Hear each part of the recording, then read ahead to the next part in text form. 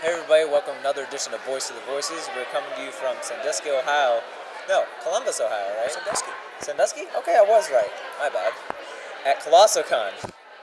I'm Ansel Young, and today joining us is Phil LaMarr. How are you doing today, Phil? I'm doing good, Ansel. How are you? I'm doing great. I'm doing much better than that guy. Yeah. There is someone in ears and tail dead asleep on the chairs. Yes, there is. I don't know why. It's been a long weekend. Well, I guess, is it after checkout time? So, we have a few questions here for you. One of them is, what is it like working in industry today? It's different than it was. It's funny, I was just talking to Cree Summer about the way things have changed over time.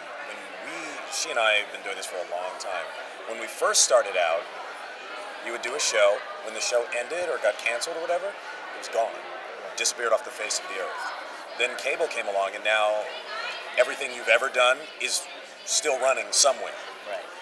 But you've also got these shifts that are happening now where when a show gets canceled, people are expecting it to show up. It's like, well, maybe now Netflix will get it. Right. You know? So no one, like last time Futurama got canceled, the time before, people were just distraught. Now people come up to me and goes like, oh, you got canceled. Well, probably come back again, right? Yeah. It's like, which is like a weird thing. It's like someone's coming up to your funeral. It's like, I'm so sorry your grandmother passed, but she'll probably come back again, right? It's like, you know, once we live in the zombie world, that's what it'll be like. There's such things as reincarnation. That happens. Exactly. She could be a peacock. Yeah. Okay, so what was it like working on Pulp Fiction? That was great. Pulp Fiction was to this day, one of the nicest sets I've ever been on. It was also a really different experience because the script was so amazing. And even though there was not a lot of money at play, everybody there knew it was great and was committed to it. There was no ego. I mean, you know, it's funny, you hear, you know, rumors or stories or whatever about, you know, Bruce Willis being difficult. Back then, nobody had anything but the nicest stuff to say about him. And about everybody on that set. Big stars and, you know, unknowns alike. All right. Is there anything coming out that has recently been announced or that you're working on that you'd like to plug or that you can talk about? Because I know you guys have a lot of those non-disclosures.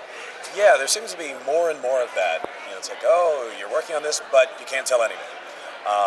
There are a couple of those, but there's a new series on Netflix called Turbo Fast that we've been doing. It's a really fun animated show that DreamWorks is doing. Also doing a podcast called Blackout Television that's available on iTunes, and we also have a Blackout Television app that's really fun. It's basically an improvised show that we record. You know, press record, start going, and you know, go just make up the entire thing. Yeah, blackouttelevision.com is really funny. Now, a couple other show questions here for you. Futurama, which is a huge fan following. What was it like working on that? Well, it was interesting because it was different every one of the 3 times we worked on it. I mean, you know, first we were on Fox, then we did the movies, and then we were on Comedy Central. Although the truth of the matter is, it was the same producers, the same cast, and most of the same writers. So it felt, even though we did it 3 different ways over 10, 12 years, it basically felt the same. It felt like we never stopped. Now, another show you worked on, Samurai Jack, which was a huge part of my childhood. I watched that a ton when I was a little kid. What was it like working on that? Samurai Jack was such a great show. Gendy Tartakovsky is pretty much a genius. And his visual sense, and also the way he works with people. He knows what he wants, but he's incredibly open to whatever you bring to it. So which is just a joy. It's just a joy.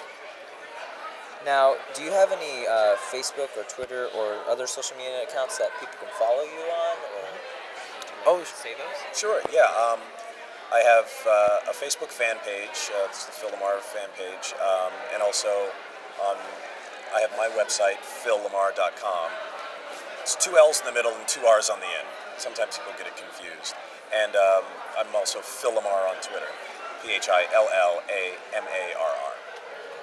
Well, thanks for joining us today, Phil. It was a pleasure. It was awesome to finally meet you. Thank you. We're the Ohio Guys. I'm Ansel.